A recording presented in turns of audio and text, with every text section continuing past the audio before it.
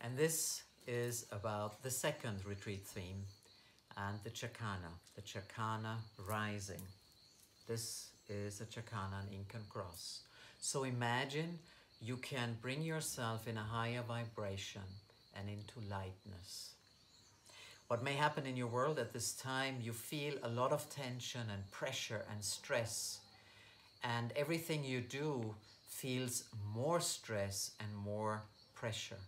You feel yourself under the tension of others, the expectations, and yourself, and you're just longing for being in a light space and allowing yourself to enjoy life.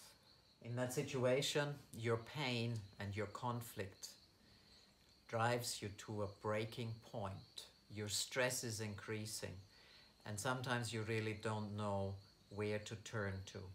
Everything you try is just taking you to another problem, to another conflict, things you cannot let go of, and that holding you back in a pain, in a conflict, mentally, emotionally, and physically. So what is our service here? What is our offering of new value to you? The Chakana Rising allows you to get connected again to the elements that are present here in this magic. And it helps you to go through these 3 levels of being and into that space of lightness.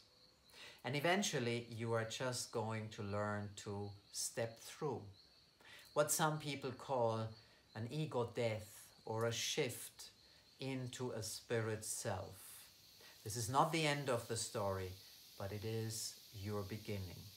So the Chakana Rising is taking you into the lightness, into a higher vibration and consciousness of yourself on many different levels and with much more choice in the present moment.